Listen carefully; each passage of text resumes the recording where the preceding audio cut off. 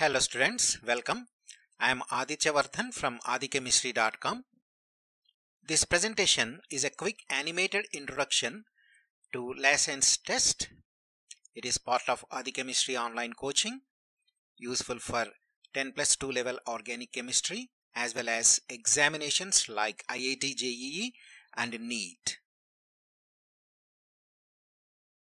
Okay, without wasting our time, let us see what is Lassaigne test.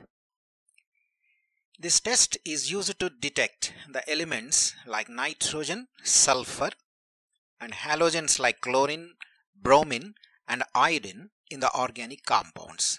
Remember, this test is specific for organic compounds only. And it involves two steps.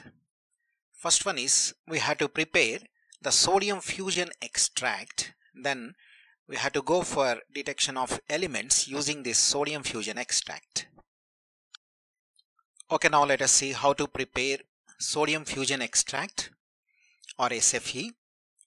First of all, we have to take a fusion tube into which a small amount of organic compound along with sodium metal are introduced. The fusion tube is now heated on a flame until it becomes red hot. The red hot fusion tube is then plunged into distilled water. The contents are warmed for some time. Then filtered off.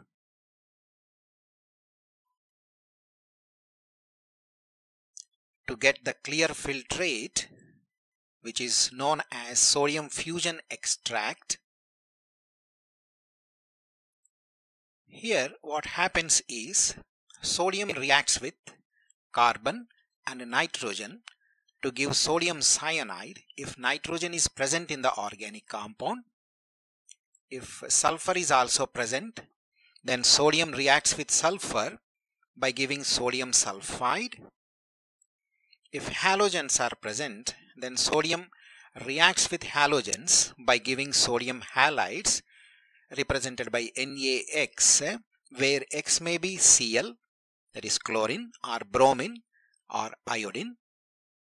And if both nitrogen and sulfur are present and insufficient amount of sodium metal is used during the preparation of SFE, then sodium may react with sulfur, carbon and nitrogen by giving sodium thiocyanate NaSCN.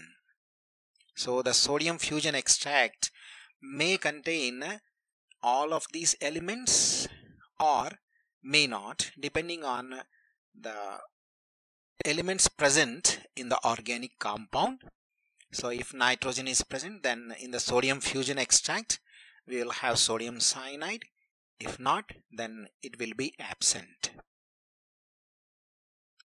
Now let us see how to test for nitrogen by using sodium fusion extract. Take a small amount of SFE in a test tube and add freshly prepared ferrous sulfate to the SFE. We will get a precipitate of ferrous hydroxide, which is greenish in color. Then it is warmed slightly so that we will get sodium ferrocyanide when ferrous hydroxide reacts with sodium cyanide. And now we have to add few drops of ferric chloride and then acidify with HCl. If we get Prussian blue coloration, this confirms the presence of nitrogen. So here the Prussian blue color is formed due to formation of ferric ferrocyanide Na4FeCN taken 6 times, which is again taken thrice. So this is formed when sodium ferrocyanide reacts with FeCl3.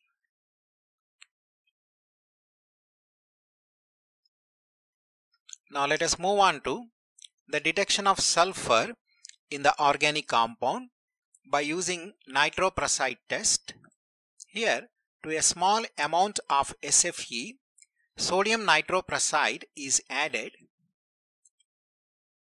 If we get a deep violet coloration, this confirms the presence of sulfur.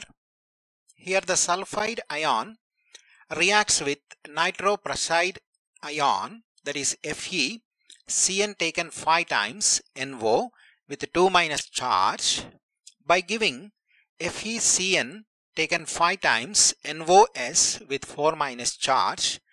It is responsible for the deep violet coloration, and this confirms the presence of sulfur. There is also another simple test for sulfur, that is by using lead acetate we can confirm the presence of sulfur. Here, to a small amount of sodium fusion extract we have to add lead acetate. If we get a black precipitate, then this confirms the presence of sulfur. Here the sulfide ion reacts with the lead ion by giving PbS, which is black in color.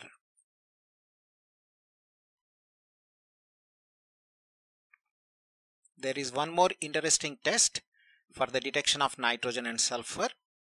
If both of these elements are present in the organic compound, and if we use insufficient amount of sodium during the preparation of sodium fusion extract, then we will get sodium thiocyanate.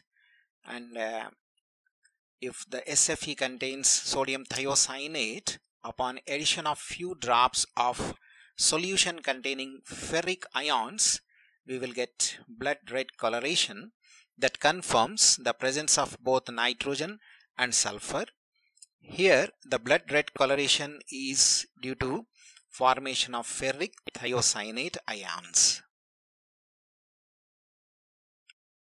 Now let us see how to detect the presence of halogens like chlorine, bromine and iodine. So first of all, we'll see how to test for chloride ion. We have to take small amount of sodium fusion extract in a test tube. First of all, we have to acidify SFE with nitric acid. Then we have to add silver nitrate solution. If we get a curdy white precipitate that dissolves in ammonium hydroxide solution, that will confirm chlorine in the organic compound.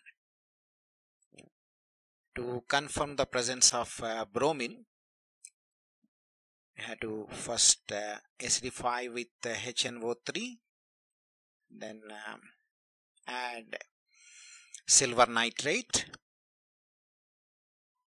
Here if we get a pale yellow precipitate that is partially soluble in ammonium hydroxide, then this confirms the presence of bromide ion.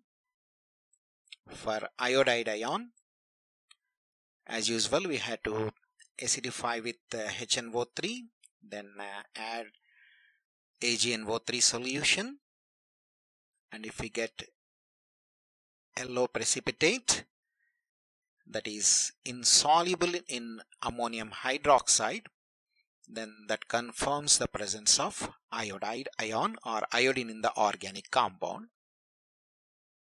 Here the reactions are, in case of chlorine, the chloride ion reacts with AgNO3 by giving AgCl, which is a curdy white precipitate, and it is soluble in ammonium hydroxide due to the formation of a complex that is known as diamine silver chloride.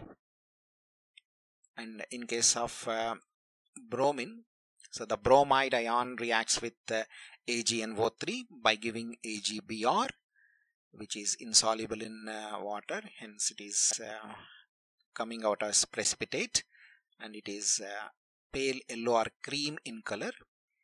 So this is slightly soluble in water because of the formation of same type of complex. In case of iodide ion, we will get AgI. Here it is yellow precipitate, which is practically insoluble in ammonium hydroxide.